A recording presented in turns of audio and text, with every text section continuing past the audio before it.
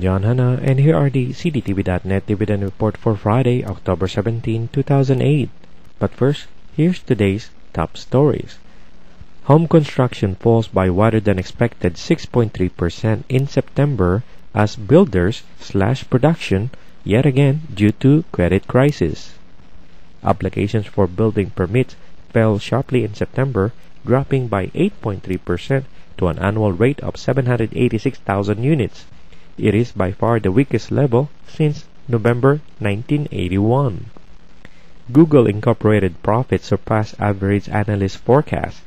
Web traffic and revenue growth were strong in all major parts of the world, and searches were up for almost every industry using Google, Chief Executive Eric Schmidt said. The third quarter net income rose to $1.35 billion or $4.24 per diluted share from $1.07 billion or $3.38 per share a year ago. Excluding employee stock compensation costs and one-time items, profit rose to $4.92 per diluted share and topping analyst average estimate of $4.75. And now, the dividend report. The Bank of New York Mellon Corporation announced that its board of directors declared a quarterly dividend of 24 cents per share on the outstanding shares of the company's common stock. The dividend is payable on November 3rd to holders of record as of the close of business on October 24, 2008. The Bank of New York Mellon Corporation is a global financial services company focused on helping clients manage and service their financial assets, operating in 34 countries and serving more than 100 markets. International Paper declared a regular quarterly dividend of 25 cents per share on its common stock.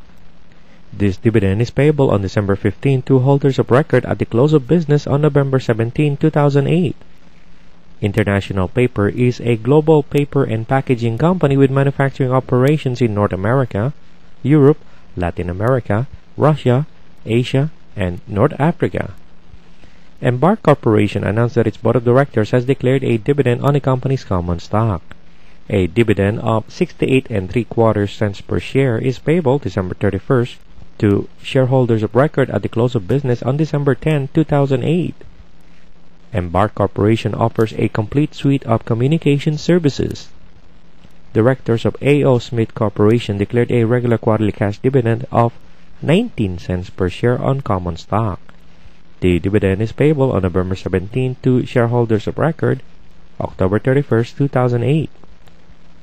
A.O. Smith Corporation engages in the manufacture and sale of water heating equipment and electric motors for residential, commercial, and industrial end markets.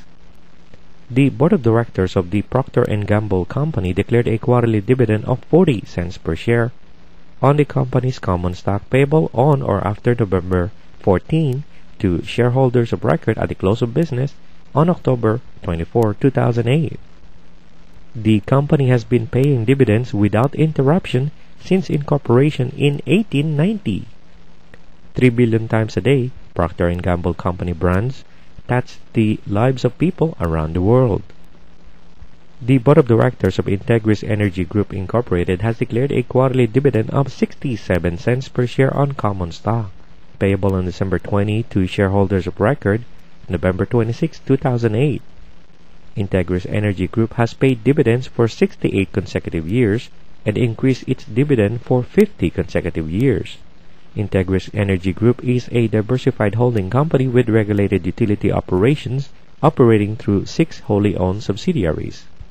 For more information about these dividends and other announcements, go to cdtv.net.